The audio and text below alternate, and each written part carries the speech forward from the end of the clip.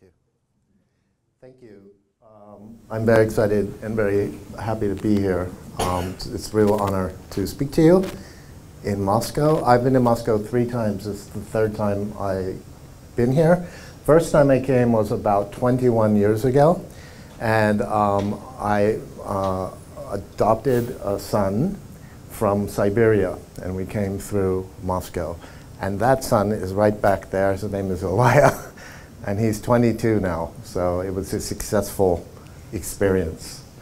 I'm going to, I think, mostly sit down because we walked around all day, and I'm a bit tired, but it'll be great. Well, I think I would like to tell you a little bit about what my job is. I really liked the theme of the talk, that my job is to work with geniuses. So we'll see about that. But so I guess I'll start with just how I got into the career that I have. I'm a film editor. So I'm originally from San Francisco. My original interest in the arts was in music. I studied guitar and I was a songwriter. And then I got interested in film as a way, music video in the 1980s in the United States just seemed like a very interesting possibility for filmmaking. I don't know if you know if you would call them music videos, but just films based on pop songs. And so I saw that as a really interesting possibility. It didn't end up being that interesting. Music videos ended up basically becoming an advertising medium largely, but there are some amazing ones. So that's when I started being interested in film. So I decided to go to film school. In the United States, right now there are many film schools. There are hundreds of film schools in the United States. But at that time, this was 1982 is when I went to film school. And the sort of biggest ones is the ones in Los Angeles. That would be University of Southern California. Then there's University of California, Los Angeles, UCLA. And then there's NYU, which is in New York City. So the only one I applied to was NYU. And the reason was I didn't want to go to Los Angeles. It was this place I wanted to avoid. I wanted to avoid Hollywood. I wasn't interested in Hollywood films. I'm still not all that interested in Hollywood films, to be honest with you. So at that time, I decided to go to NYU. And it was a really fantastic experience. It's hard to imagine now when we have access to every film in the world you can find online somewhere. But in those days, it wasn't like that. First of all, there was no online. It was only the sort of beginning of VHS, video home tape movies. And so going to New York City was just a phenomenal place to study the arts, as I'm sure Moscow is, because at that time they had what was called repertory cinemas. And a repertory cinema would be, I'm sure you have them here, but there was maybe 10 of them in New York in those times. They would play double features, 2 films every night, 7 days a week. And it was an opportunity to be exposed to films that I'd never heard of. I didn't know much about film. I only knew a few Hollywood films. I only knew the most exotic filmmaker I knew at that time was Stanley Kubrick. He was an amazing filmmaker, but not particularly exotic. So when I went to New York, I probably would say, without exaggerating, that in the first 3 years when I was in college, I probably saw 1,000 films. And that's what I remember most about the experience of studying film, was seeing that many films. And being open to things I had no idea about. For example, the Spanish filmmaker Luis Buñuel. I don't know if anyone who knows. Does anyone know who Luis Buñuel is? Excellent. If you don't, you should watch some Luis Buñuel films. And of course, Federico Fellini. And of course, Andrei Tarkovsky. I assume you all know who Andrei Tarkovsky is, right? Okay. So that was really an eye-opening experience for me. And it's interesting when you get involved in film. I always say it's where you come in. And where I came in was what was the alternative interesting cinema was European, Russian cinema. Today, if you come in the United States, what's interesting, what the alternative is documentary. It wasn't at that time. Documentary was a very small, it was an existing thing, but it wasn't something you saw in theaters. There was what was called art house theater, art house films, and that's these films that I became interested in at that time.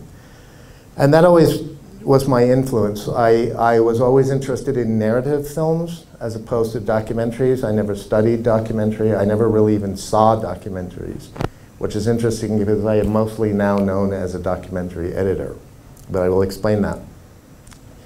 So, yeah, so New York was an amazing experience. NYU was an amazing experience. In the United States, there are two sort of levels of college, university for film studies. There's undergraduate and then there's graduate. Graduate school is generally for older kids, I mean people like say in their later 20s, who have decided that they want to have a career in filmmaking, and they will study one particular thing. You would study to be a camera operator or a camera or a lighting person or a director or a writer or an editor. I didn't go to graduate school, I went to undergraduate school, and I'm quite glad I did, because it was a wonderful experience in being exposed to a lot of different things. So I took acting, I took screenwriting, I took editing, I took directing, I took camera, and I'm glad I was exposed to all of that. It was a great education. And I made 2 student films when I was there.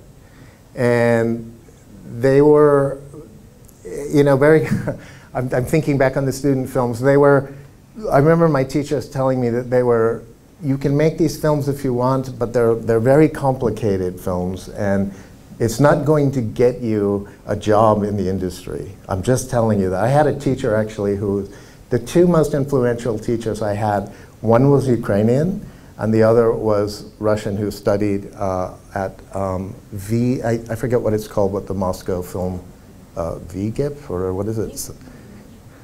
And so he's the one who said to me when he read my screenplay, he said, well, you are a very passionate young man, and I can tell you you have passion for things, but I can also tell you have no talent for screenwriting.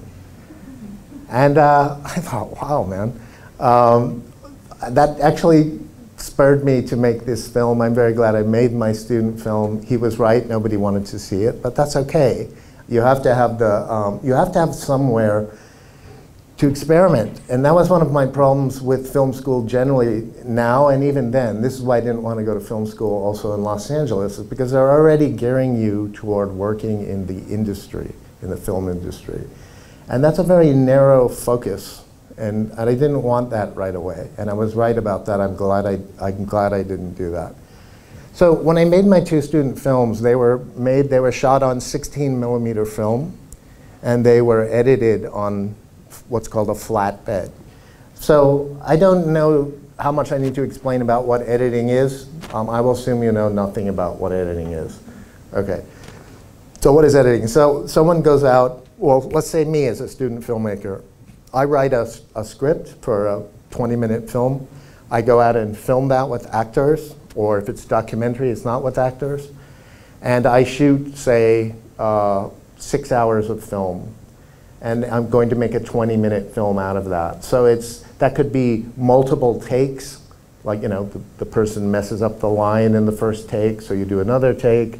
Or it could just be what they call coverage, which means, in a very simple form, if we have a scene where there's 2 people talking, the classic Hollywood idea of what coverage is that you would have maybe 4 or 5 shots. One shot would be the 2 people talking.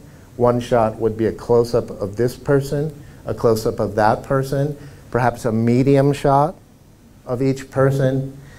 And the reason you do that is it's really for the editing, so that you can speed up the performances by tightening the pauses, or you can slow them down, Or you can make the scene not even about words. You can just make it about the looks that people give each other. It's a very interesting thing because in my professional life, working on narrative films or scripted films, I've said to many people, the main job that you do when you edit a feature film, like the one you will see tonight, is if you go see this film, is a perfect example. The main thing that I did was cut dialogue out, cut out the talking. Because film is ultimately not a verbal medium. It's ultimately an image medium. Image meaning, of course, pictorial image, but also sound image. Sound imagery is very important. Not just the sound of someone talking or the sound of specific sound effects, but you create whole worlds with sound and music. And they affect you in your unconscious mind more than pictorial images do. So in short, what the editor's job is to, in a scripted format, like I just said, where you start with a script, is first you basically cut what the film was intended to be, the scripted thing, and then you say, well, it doesn't work, or this part doesn't work, or this performance is terrible, and I have to work around that. So that's a lot of what it was. So I did that on my first couple of student films. And as I said, I didn't study to be an editor. I studied film generally. The only thing I knew is that I wanted to be a filmmaker. And certainly had no intention of being an editor as a specific career. But I did find it was something that I could do and that I felt pretty good at. You know, I felt pretty good doing it. I felt I was accomplished at it. And so the first job that I got after university was to work for a news agency as a video editor. Now, news agency sounds like it's a place where news is made. It is not that. I'm talking about an agent for news people. So an agent, like if you think in the sense of a Hollywood agent, meaning the person who makes deals for actors, well, you know, news people have those too. And it was quite eye-opening to me to see how fabricated the news is in the United States. That really newscasters are largely performers, and this place that I work for literally coached them in how to express the news, I guess you would say. And so my job was just to sort of cut these demonstration videos of what they were like and this kind of thing. And I did that for about 2 years. It was kind of an awful job. But I did, after that I had done some editing, and I guess at that point I was 28 or 27.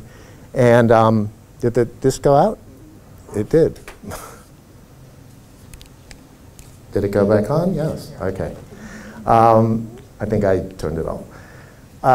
So I had, at that time I'd been in New York about 10 years, and I wasn't sure if I think it keeps going out now. Maybe the battery is bad. It's back on now. At that point, I had been in New York about 10 years, and I decided, I don't think I intended necessarily, what have I just, do we need it? Try that one.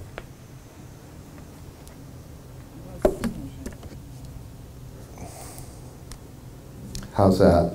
Okay. This one's got a green light, so that must be good. Okay, at that point I went back to my hometown of San Francisco. I don't think necessarily that I intended to stay there, but it was the birth of, it was the 90s, and it was the birth of digital editing. And so what is digital editing? It's computer-based editing. So instead of editing things on film, so when I was talking about my student film that was edited on film, that was literally strips of film that you physically cut, physically glued together, and that's how you did it. And so the interesting thing with that, about that sort of editing, is that you have to do it's a very arduous form of editing. It's very difficult to actually do the physical edit itself. It takes time. So you learn to do the editing in your head, in your mind, to save time. And I think that's actually something this always stayed with me, to imagine these things before you do them. Digital editing would be, you have all of that. I mean, you know what this is, you must. It's just how you edit on your phone even. That is, the image is digitized. Now it's shot digitally, but in those days it was shot on film and then transferred to digital.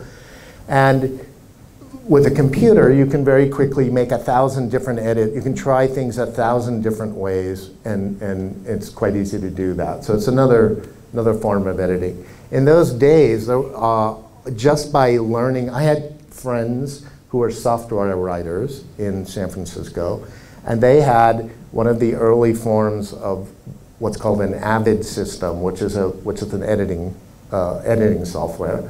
And they had one because they were writing software for it. And so I learned on it. They just let me use it.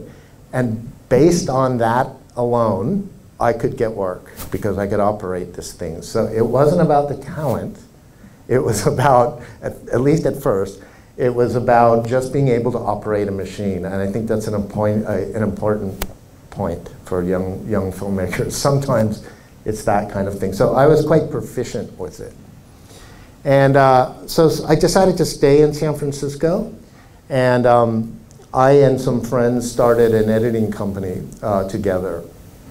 And the funny thing was, this is really what led me into being an editor, and it was very, very much a detour. It was still not a conscious decision that I wanted to be an editor.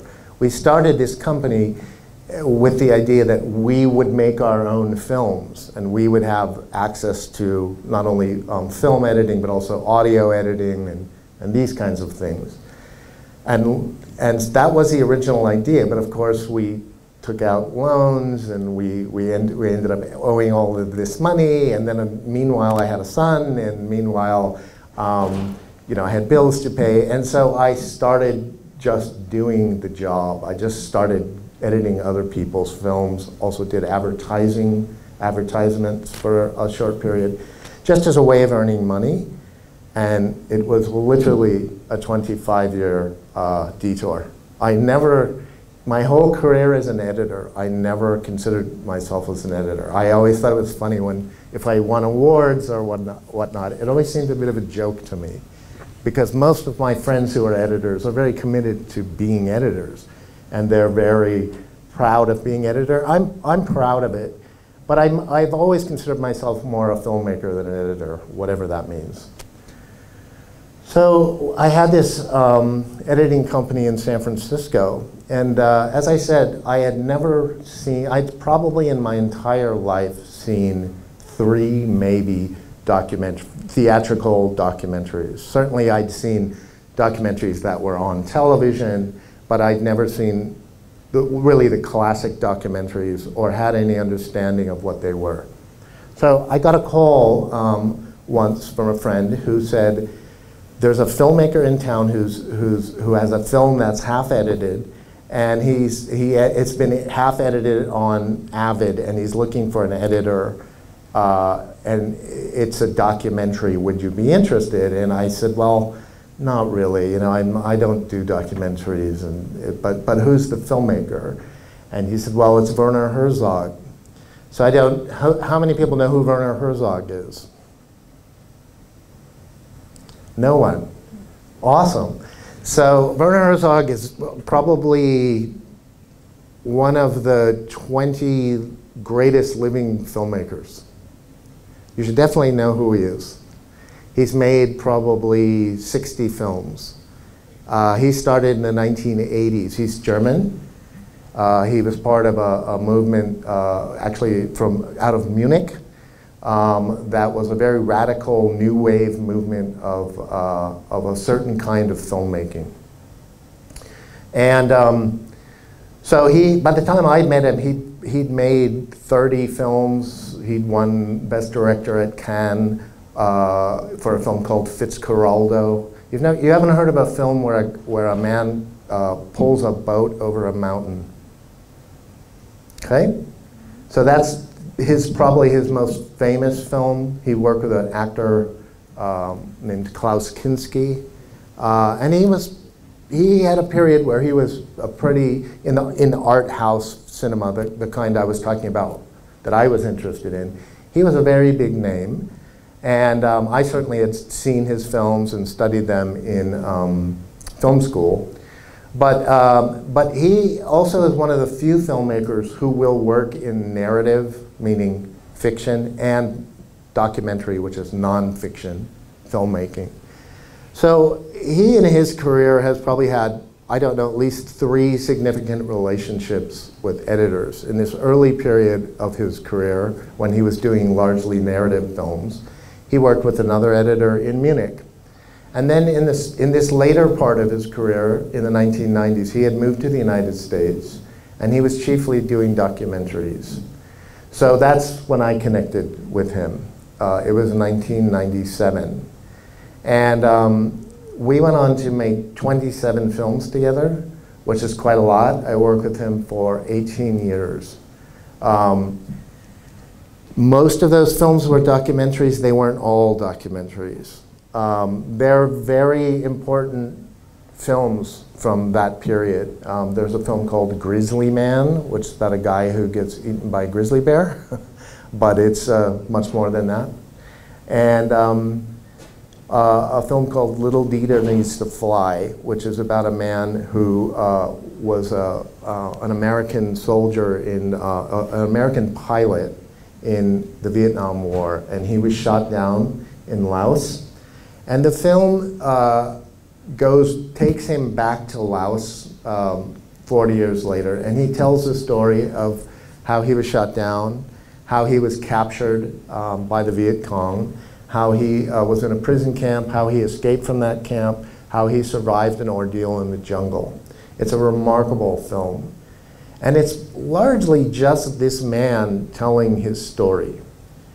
So that was the first film that I worked on, the film that Werner came. I started our relationship with that film. And like I said, I wasn't so much interested in documentary, and then I saw this cut that he had, this edit, this first version of this film. And one of the things that stood out to me is it had a dream sequence in it. And I never imagined that a documentary, a non-fiction film, could have a dream sequence. It's just a different way of thinking about what documentary is. And I was immediately taken by that. And I was immediately taken by the possibility of it. The other thing is that all of these films that I worked on with him, the documentaries, are what's called unscripted. So that means, you know, as I said earlier, in a fiction film, usually starts with somebody writing a script. This is what the people say, this is where they are, they walk, you know, they're in Moscow and they come into the embassy and they say this and this is what happens. That's all written down.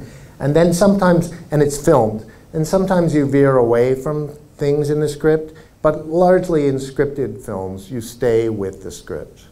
It's a very efficient way to make films. It's how Hollywood has always made films, because it's efficient. You can say that, okay, this film's going to involve these 20 locations, it's going to involve this number of actors, it's going to involve these props, and you can budget all of that up front, and you can know that this is roughly what the film is going to cost. But and you know, most of the films we've seen, all of us, have been that, and so it's a good way to make a film. But the limitations are that there are few surprises in this kind of filmmaking. You're usually just trying to shoot what's on the page, what's on the written page. Then there's a form of filmmaking that's called unscripted filmmaking, and many documentaries are unscripted, meaning they had an idea for what the filmmaker had an idea about what the film was about. I just explained to you what Little Dieter Needs to Fly is basically about. It's about a man telling a story about what happened to him in the war. And then you know, okay, well, we're going to take him back to these locations and he's going to tell this story. But the film is largely made in the edit room. It's only in the edit room, when you look at all of the footage, that you're able to, that you make decisions about the dramatic structure of this film? What should be the first scene? What should be the second scene? What's the emotional moment? Because always what we're trying to do is create emotion. So what we learn to do is to try to manipulate that and to structure things for maximum impact. And I learned my skills as a dramatist through unscripted documentary. So, I mean, another advantage to that is that when you're a writer, when you're a screenwriter, it's a difficult job. You're working with a blank page. You're imagining a film. You write this thing that you imagine. And even when you're writing it in the United States, you immediately have to think about who's going to pay for this film? How am I going to get this film made? Who's going to give me money to make this film? So you immediately have to be thinking about, is it a commercial film? You know, are big name actors going to want to be in this film? Or, you know, if not, then that's another path. If so, that's another path. But you're already having to imagine this commercial, this film that needs money to come into being. That's not what it's like. And the other thing about that is it's all imaginary. So the other thing is that this is a story of most screenwriters in the United States. They write 10 screenplays and maybe one of them maybe gets made. Or maybe they write 10 screenplays and none of them get made. So you're working with the possibility of a film. When you're an editor, you're working with a real thing. You're working with real footage. And a lot of times you look at this footage and you say, I wish they had done other things. I wish they shot other shots. I wish that actor was a lot better. But the reality of what you have is in front of you, and you have to work with that reality. And that's a certain mindset, and that's the way I learned drama. So we had a very successful relationship together, and he's quite a bit older than I am. I don't work with him anymore. I stopped working with him about 2 years ago. I moved to London, partly to get away from him. And we had an 18-year relationship. My son's entire life is spent with Werner. He knows Werner quite well. It was a very much like a friendship, also a sort of a fatherly kind of relationship. He was the father. Sometimes I was the father. And a very close relationship. It took a long time to build trust in that relationship because he was a master filmmaker when I met him, and I was not. I was nothing even close to that. So the first 5 films, I would say, that we did together, I was quite intimidated by him. This is another big part of what it is to be an editor. It's one thing to all the things I'm talking about, what the job entails. Should we wait for that? Okay, keep going. It's one thing what the job entails. It's another thing what the psychological element is. Because largely what you must do is support. I can't talk over that, sorry.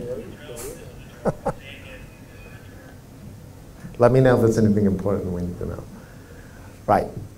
There's also the psychological element of it. Your job is to support someone else's creative vision. So that's both wonderful and incredibly difficult.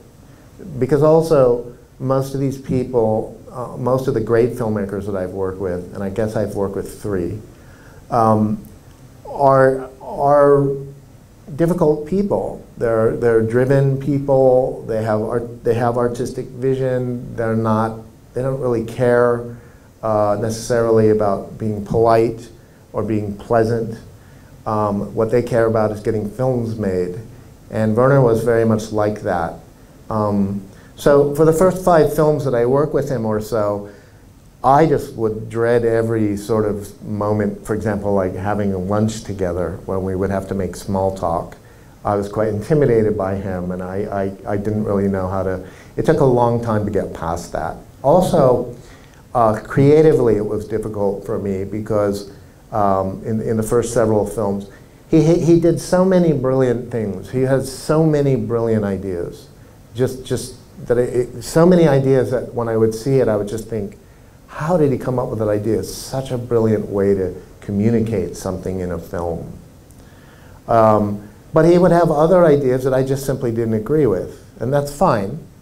That's part of your job is to, as an editor, is to tell somebody when you don't agree with what they're doing or why you think that's not a good choice. But it's difficult in that circumstance because it was difficult for me to do that. He was very intimidating. I learned that I could, let's say I had 5 things on my agenda in a particular scene. I had 5 things that I thought could be better or that were not good. I knew that there's no way that I could tell 5 things to him like that. But I could tell 1 or 2 in a day, and then I could save the other ones, and maybe I could try to get them in some other time. And I'm not even saying, like, let's change this. I'm saying, let's discuss changing it. The answer, from Werner's standpoint, the answer to every question is no.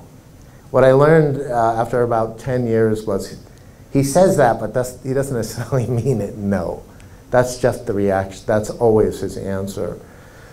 So we made, I would say about the halfway point of my career with him was that, you know, we made probably, by the time we'd made, say, 12 films together, I was getting pretty frustrated with the circumstance, and I thought I was pretty much done with it, that I couldn't really bring the films up anymore.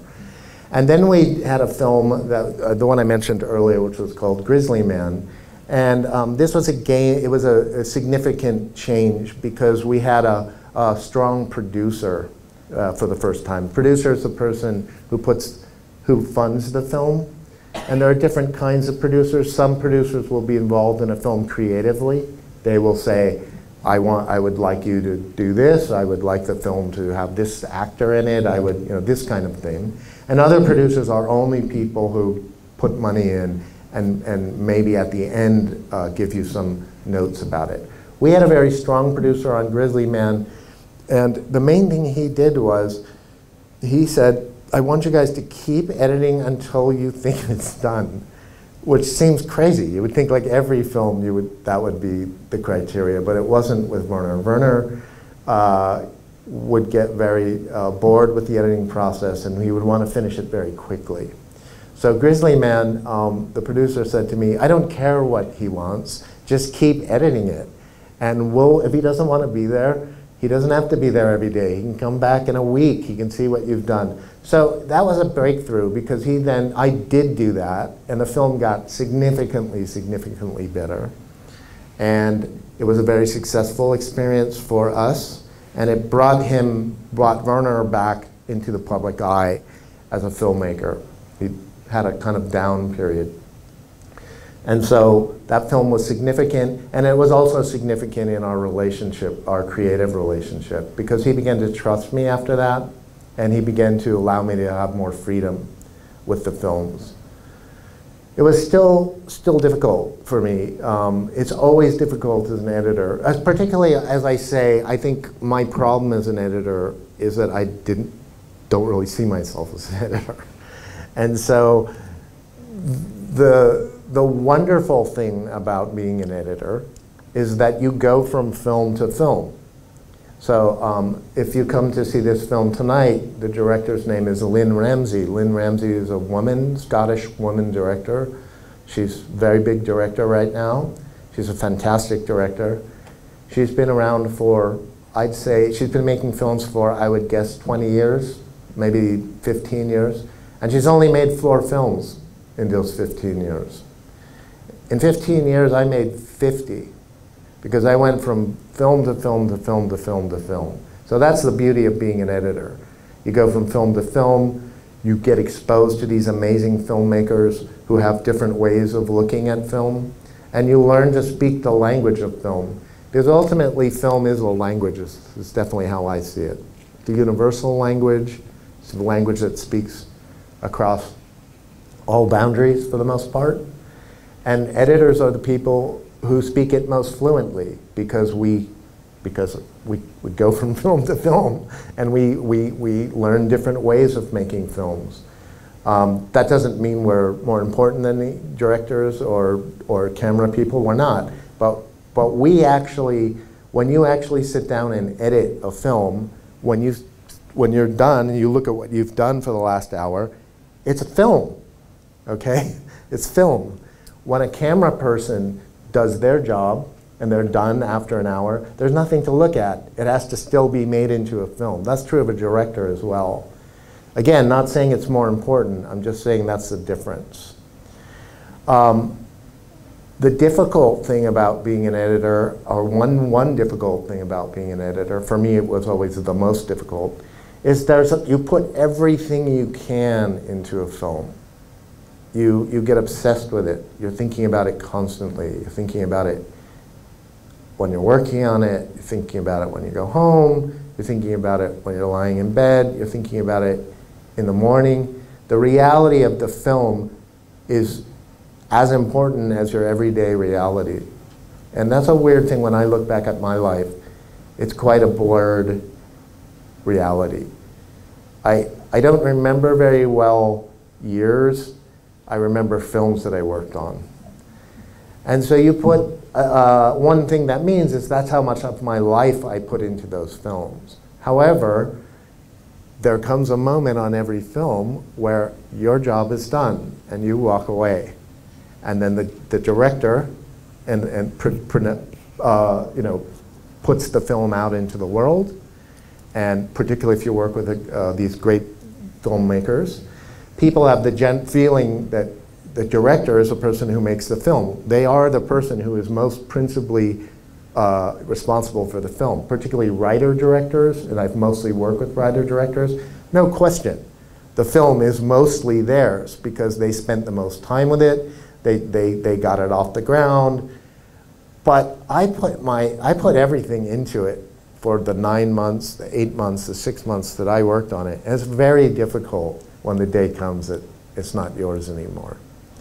So that, I think, is basically why my entire career I always thought about the day I would not be an editor anymore.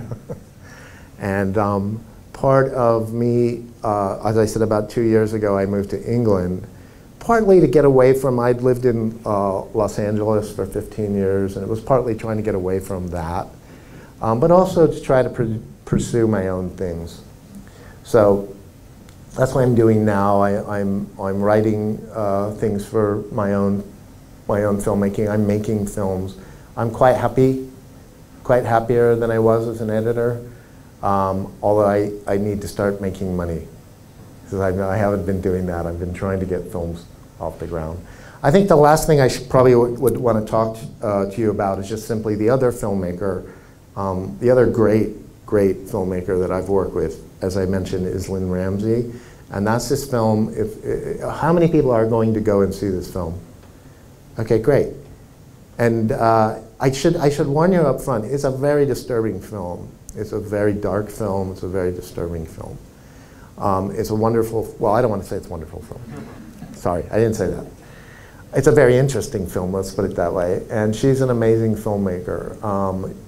Just not to give anything away about the film, but just that what's remarkable about her is she's a visual stylist. Well, she's an image stylist. It's the thing I was talking about before.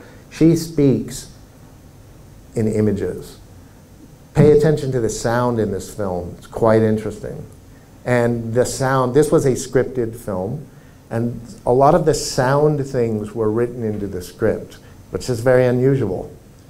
And you'll see that the imagery, there's very little dialogue in this film. It's very much about the imagery, and it's very much about the emotion that drives it. So I've done 2 films with Lynne. The other one, this one's called You Were Never Really Here. The other one was called We Need to Talk About Kevin. So they're very, I always get them confused, like you were never really Kevin something. But they're very long, strangely long titled films, I don't know why.